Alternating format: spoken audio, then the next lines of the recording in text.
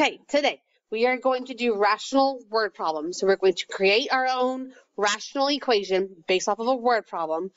Most of these, or almost all of these, are dealing with things that are being done like in an amount of time. Okay, so remember, rational expressions, they are fractions, they are ratios, okay, they are rates. That's how we're going to apply them to these kinds of word problems.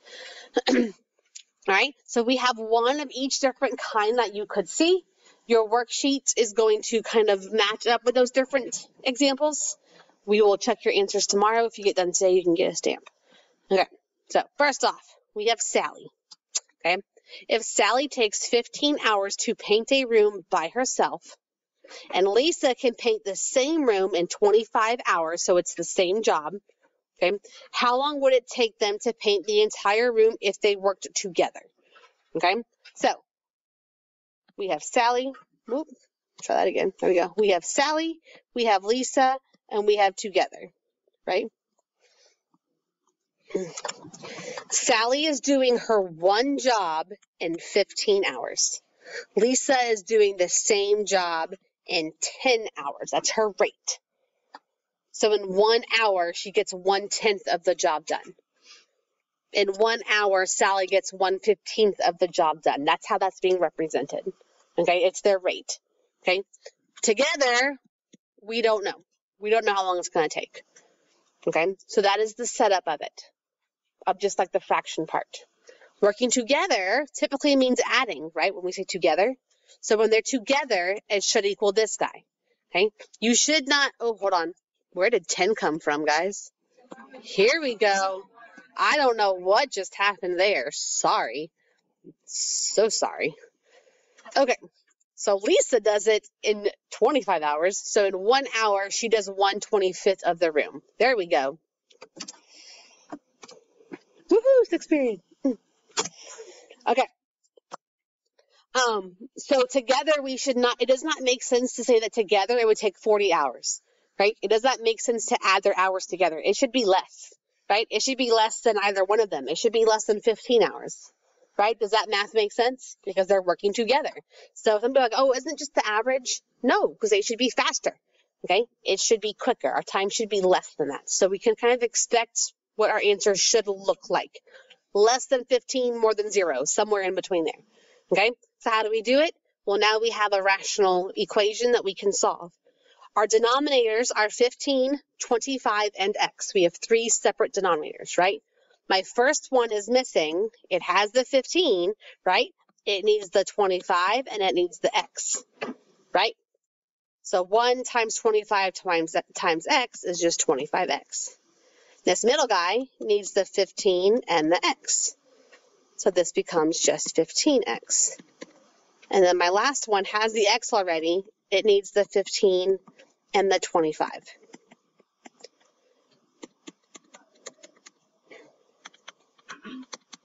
Okay, because then if I do that, now all 3 rational pieces have a 15, a 25, and an x in their denominator.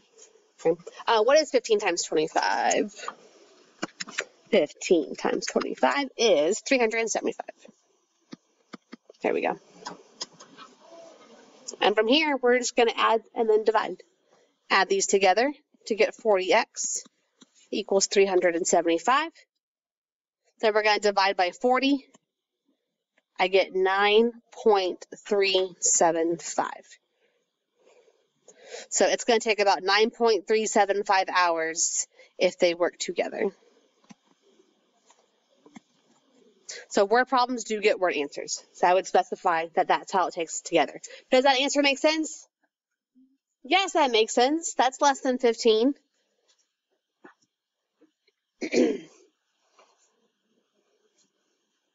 So yeah, not exactly half the time, because it looks like Lisa's a little bit slower than Sally, right? So we didn't cut it in half, but almost, a little bit. 9 hours is still better than 25 hours. What's up?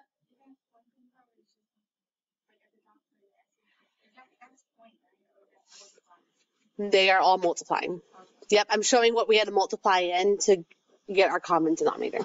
Yeah. I was doing parentheses earlier, and it got way messy, so I tried that.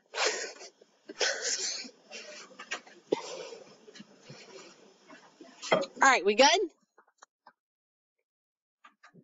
Are we okay? Because we're going to like level up a little bit each time. Okay. I'm going to go to the pipe question below here. So the pipe A, pipe B. Pipe A will fill a tank in 4 hours, and pipe B will empty that same tank in 6 hours. The tank is empty, and then both pipes are opened.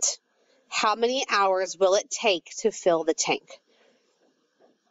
Okay, so it's draining slower than it's filling, right? It would fill up quicker than it's being drained out.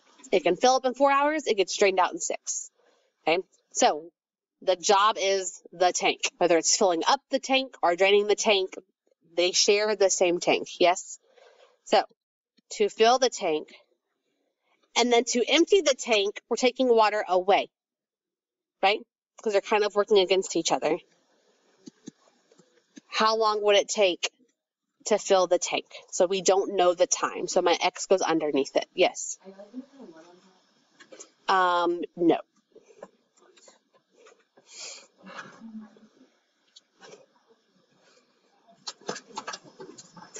I'm going to do all the ones that do have the ones on top, and then there's 2 of them on here that aren't. I mean, I know. I didn't mean to. Yes, sir. It represents the thing that's being done, the action of filling up the tank. So to fill up the tank is 1/4 of an hour. In 1 hour, 1/4 of the tank is full, 1/6 of the tank is empty. Okay. Okay, so I want to know how much time, so the bottom is your time, how much time will it be for that tank to be complete? Yeah. Yes. Yep. All of these are going to be hours. Everything today is going to be hours. All right, so my denominators are 4, 6, and X. My first piece is missing the 6 and the X, right? So this becomes 6X. The middle piece is missing the 4 and the X. We have a minus this time. And my last piece is missing the 4 and the 6. So that's 24. Did I lose anybody by doing that and not really showing my work? No. We're okay? We're good? Okay. 6 minus 4 is 2. Divide by 2. We get 12. It's going to take 12 hours to fill the tank. So as we're filling it up and draining it out at the same time, they're working against each other. Okay, it's going to take 12 hours for it to be completely full. What's up? X can't be 0. Which would represent no time. So it doesn't really apply to these. If that makes sense. Okay. That was a good question.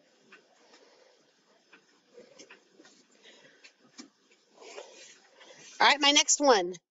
Kim can mow the greens at the golf course, so we're going over, twice as fast as I can. Working together, we can mow them in 4 hours. How long will it take me to mow the greens alone? Okay, so we got Kim here. Kim can mow, she can mow the lawn, and however many, we don't know how many hours that is, right? But I know that she's twice as fast as I am. Does that make sense? So I am 1, 2x, meaning I take 2 times longer. Does that make sense? Why she does not get the 2? X is the job. I'm 2x. I take twice as long to do the job. Okay. Together, we do the job in, what did it say? 4 hours. So Kim, me, together. So it's kind of like the first one we did, but the X is in a different place. The hardest part on all of these is what we just did, getting it set up. I feel like from here, you know exactly what to do. So does anyone have any questions over what we just did? Okay. Okay, so we have X, we have 2X, and we have 4. So we have a little wiggle room going on here. I can make all of these what? I can make them all 4x, right? You probably didn't do it wrong. You might just have bigger things to deal with, but simplified, we should get the same thing if you did what I thought I did. So wait and see. So I can make all these 4x, which means this first one's missing a 4, right? My middle one is missing a 2, and my last one's missing an x. Does that make sense? So this top is a 4 plus 2 equals x.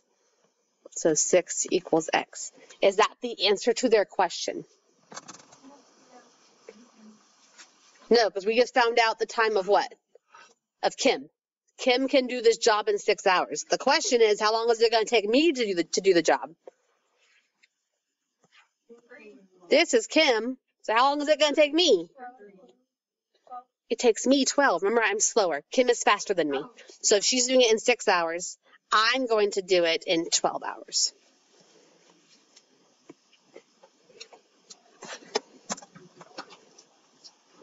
Okay. 2 multiplied with the time, it gives me longer time. I'm slower. Now, who's mowing the lawn for 12 hours? I am apparently. Hopefully it's one of those riding lawnmowers. Get a nice tan. Yeah, it is a whole golf course. Yep. There's usually like 18 or 36 of them to do. Golfing alone takes too long. I know. Okay. So these two, they're about the same. Let's do this one up here. Here we go. We got Phil and we have Rick. Phil can paint the garage in 12 hours. Rick can do it in 10 hours. They work together for 3 hours, and then Phil claims he has to leave. So Rick has to do the rest by himself. Okay? How long is it going to take Rick to finish this job alone? Okay? So, let's figure it out. Let's talk it out. Right now, you're like, I don't know. So, how many hours do they do together? They do it 3 hours together, right? We got Phil. Phil has done 3 out of his 12 hours, right? Whoop. Okay. Rick has done 3 out of his 10 hours, but he has more that he has to do, right? So he's done his 3 hours, but he has more time that he has to do. I'm using T for time for this one. I don't know why I switched it up, but I did. So he's done 3 hours plus whatever time is left. And we're equal to the one job, the one complete job.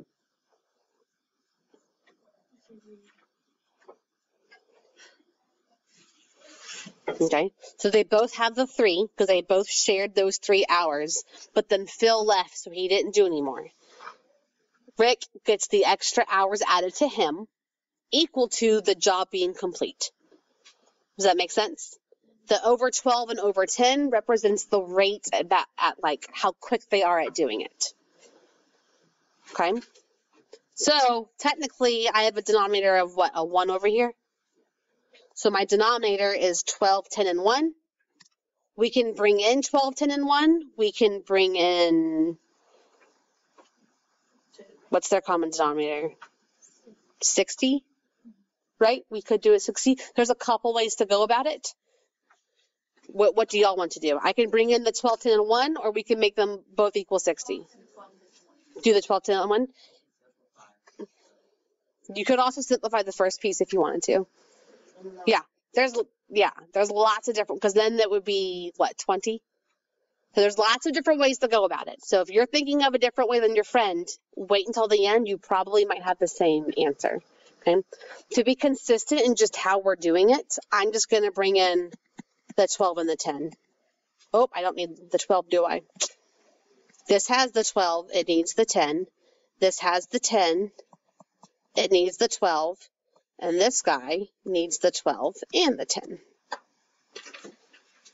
So this is not the only way. There are other ways to do this.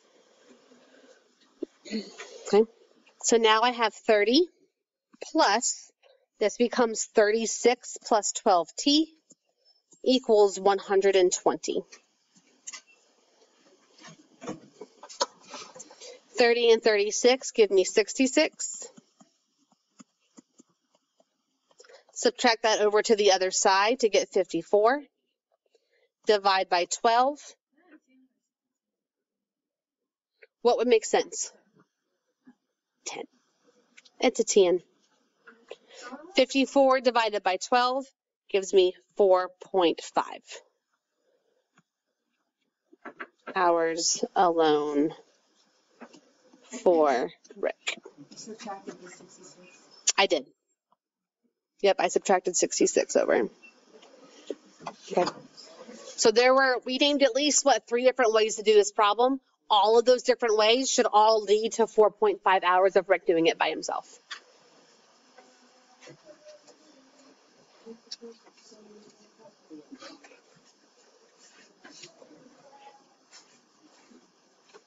We good? Are we okay? Okay. Last one. Here we go.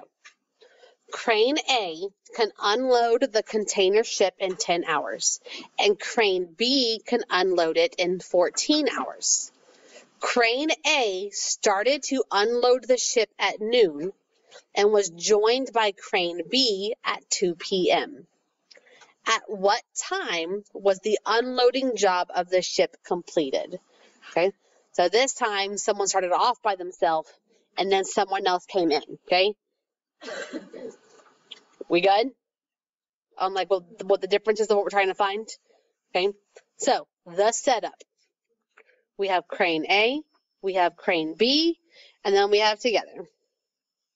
Okay. Crane A, we know it's going to be out of 10. Crane B, we know is going to be out of, 14? Like that. There we go. Let's look at it. Crane A started, and then Crane B came in later, right? So Crane A did some time, and then Crane B did that time, back up. The X represents the total time. That's what we're trying to find. Crane A worked the entire time, right?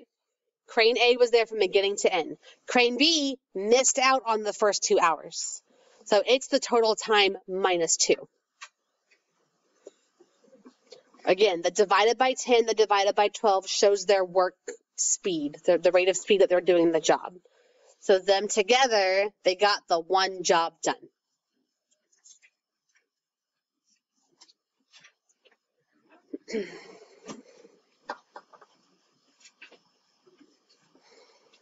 Is anybody confused on how we set that one up? Okay. So they're all a little bit different. I'm going to put over 1. And again, to be consistent, I'm going to do what I did in the last problem. Lots of ways to do this problem. Okay. I'm going to bring in the missing 10 or 14 of depending on what the problem needs. So my first one is missing the 14, right? So that becomes 14x. My middle piece is missing the 10. So that becomes 10x minus 20. And then my last piece is missing 14 and 10. So we're going to be equal to 140. This gives me 24x minus 20 equals 140. Add the 20 over. Oops. And divide by 24. We get 6.67. Okay. Now that's not the answer. What did it ask me? What time was the job complete? Well, when did the job start? At noon, right? Am I going to say it happened at 6:67? Does that even make sense? No. So why 7? There's 100 minutes in an hour? Be careful. Hold on. It's 6 hours. I agree with that. And then 0.67 of the next hour. 8. So what is 60 times 0.6? There's 60 minutes, right? So only 67% of the next hour. 0.67 times 60 gives me 40. So this is 6 hours and 40 minutes. So what time did they finish? They finished at 6:40.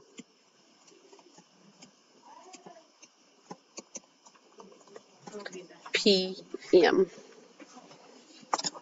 There's 60 minutes in an hour, correct? Decimals and fractions like this are based out of 100%, right? So that's why I can't do 67 minutes. It's 67% of the next hour. So of those 60 minutes, only 67% have gone by. Does that make sense? So you did 65, 46. Yeah. And you got, And that's where the 40 came from. you got 40. It's 40.2, but yeah, we're going to keep it 40. Yeah. Like that. Okay. So I am done. You are going to work. You have 6 problems. Okay. The first 3, I'm hoping you can get through quite quickly. They're a whole lot like the first one we did together. Okay. And then the other ones, if you get confused, look at your notes. There is something on the notes to help guide you through those bottom 3. All right.